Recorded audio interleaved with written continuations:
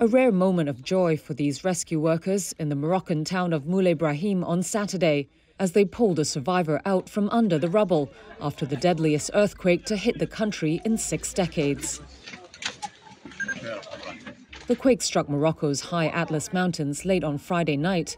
By the early hours of Sunday, the official death toll had soared past 2,000, with more than 2,000 others injured. Those numbers are set to continue rising, while the situation is bleak for many of those who survived. In this village in Azni, almost all structures were damaged in the quake. This mother of 2 young children is not sure what to do, saying the quake destroyed her home and badly injured her husband, who is the family's sole provider. The damage is also extensive in the historic old city of Marrakesh, some 45 miles northeast of the quake's epicenter.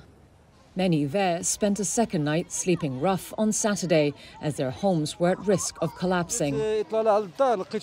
This man said the walls in his house were full of cracks and that he would not go back until authorities can send experts to check it. People urged the government to step up the help for those most in need. Mallah is one of the poorest areas in the city, and those people need help like food, water, blankets, or whatever you can help. Morocco's royal court on Saturday declared 3 days of national mourning and said its armed forces are sending rescue teams to provide affected areas with clean drinking water, food supplies, tents and blankets. Meanwhile, the community is helping out where it can, with people seen stepping up to donate blood to save those who were injured in the quake.